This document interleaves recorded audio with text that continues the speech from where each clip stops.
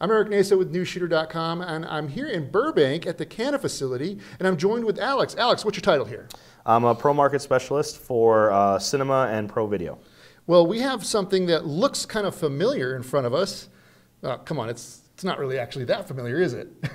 Well, it's the same. If you've seen our C700, we basically have a new product. It's our C700 full frame. So we've taken the original C700 body, we put a new sensor on the inside of it. So you're exactly right. It's basically the exact same camera with a whole new sensor on the inside. Let's talk a little bit about this sensor. During your, when you showed it to us, during your PowerPoint, excuse me, it has a very interesting sensor. Mm-hmm. It is full frame, but it's not like all full frame sensors. Talk to me a little bit about what makes this full frame sensor in the C700 FF. C700 FF, yep. Let's talk about that sensor. So it's a 17:9 full frame sensor. So as opposed to what we have in some of our other products, that's 36:24, this one is more of a 17:9 aspect ratio. So it's perfectly suited to work in a DCI 4096:2160 or the equivalent of a 5.9K, which is what we actually have in here, the 5952:3140 will perfectly match those workflows. So instead of losing data, like if you had a 4:3 sensor or something a little bit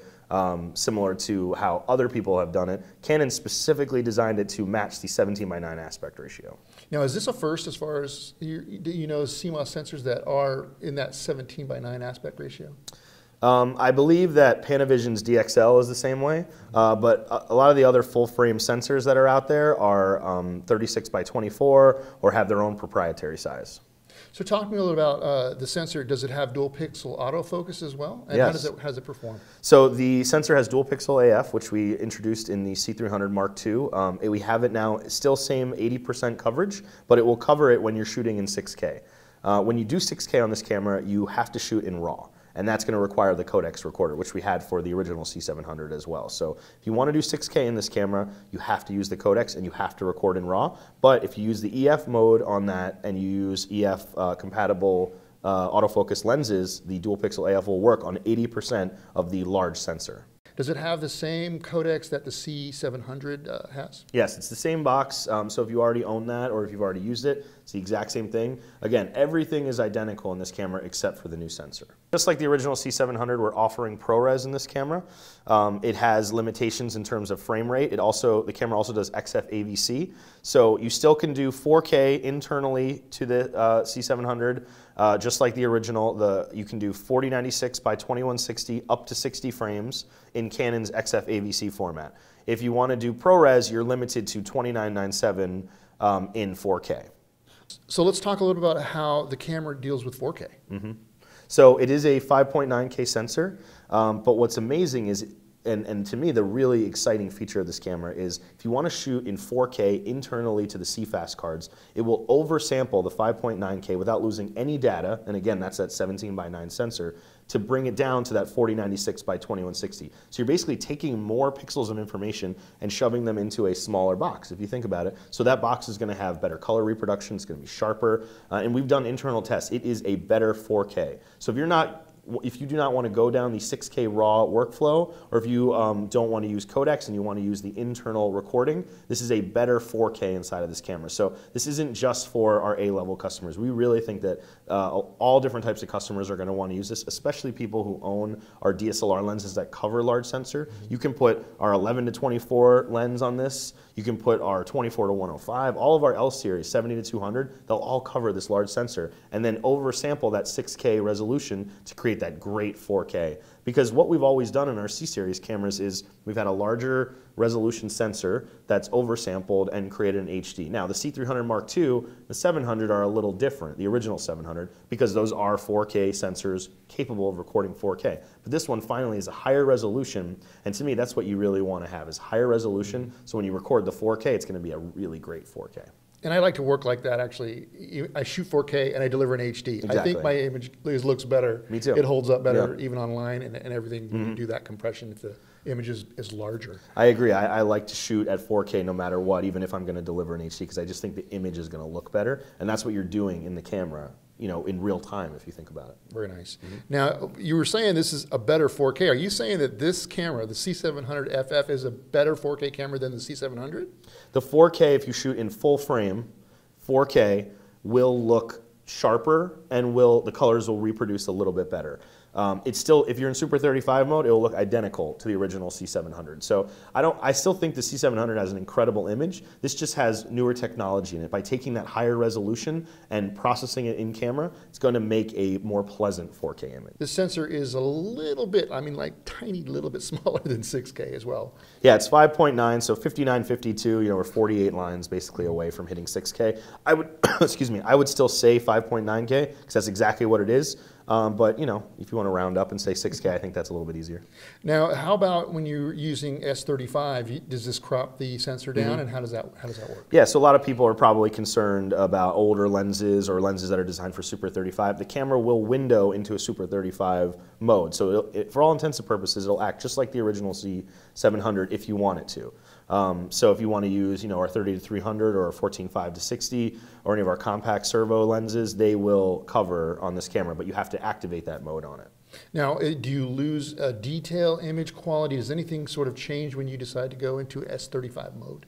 No, you get basically everything the same other than just, you know, the field of view of your lenses. So a lot of people want to use full frame because it's a different way to photograph. You can actually go closer, you get more of the world. It's kind of a lot of these movies lately that have been Academy Award nominated have done this look, and something that I've wanted for a long time since I've held a 5D Mark II and I saw that image going through there. I said, I wish we put this sensor into a cinema body, and that's exactly what we've done here. That's pretty great. And it comes in different mounts. You can get it in EF as well as PL. Mm-hmm. So you can get it in our locking EF, which is just like PL, the mount spins instead of the actual lens. You can get it in PL. And then we also make a B4 mount adapter. So if you want to use legacy B4 lenses or even modern B4 mount lenses that a lot of our broadcast customers use, this camera can work for it. It can go right on your shoulder and work more like in a broadcast live TV environment, or it can be stripped down and built up like a cinema package. We really think this camera can hit both of those markets. Now, the adapter for B4, does it have any sort of optic corrections in there to allow that B4, or I guess it would be more like a 2/3 chip style lens? How does the camera or the mount deal with chromatic aberration and covering the lens circle itself? So we have some chromatic aberration correction built in terms of our software. The mount actually will allow you to put B4 mount lenses, but it will limit your recording capabilities. You have to shoot in 1920 by 1080, you have to shoot in a certain frame rate, but it will optically stretch that to fit the sensor inside of the camera. So it'll do that once you put it into, once you activate the B4 mount, you put the mount on and then you tell the camera, hey, I got the B4 mount on, and it will automatically do that for you. Oh, wow. So you don't have to deal with having any kind of optics inside the B4 mount itself. The camera is doing all of this correction. Well, there's optics inside of the mount that will do it, but then the camera will then read it in the proper way it's supposed to read it. You can buy the original C700. It's going to cost a little bit less than the C700 FF. Later on, you'll be able to buy the full frame sensor and replace it. Same way you can buy our rolling shutter that we have available for this one. So the idea of this product is that it's not only going to live for a few years, it can live for a much longer lifespan. And that's something we want rental houses to know, because they're really the main customer for these A camera. We still have a lot of owner operators who buy it, but the main customer for these really expensive products are rental houses, and they need to know that their investment is going to pay off for longer periods of time. And that's kind of what we're trying to do with this system. I understand the price is not set yet. What is the ballpark that you're thinking that maybe the camera will retail for? So we're thinking it's going to be in the $35,000 range, but they're still kind of working out the details of what that's going to be. And then also, we don't know the cost of swapping the sensor yet and how that process is going to go, but we'll know soon. The mount is not, it's not, being like advertised as a swappable mount, but it is swappable. You can change it. Yeah, so rental houses do this now. You kind of are doing it at your own control. The warranty will be void if you do that yourself. Canon still wants you to send it into our facility, mainly just to maintain the quality of it. But we have lots of customers out on the West Coast that do this already. They know, they're very technically savvy. They know how to open these things up. They know how to use shims. They have really high-end precision tools, just like what we have here in the Canon Burbank facility. So along that line, you can do it, but we certainly don't have a system that's user swappable. We're hopefully moving towards that, but as of right now, it is still a Canon service support thing. Okay. How's the dynamic range performance on this camera?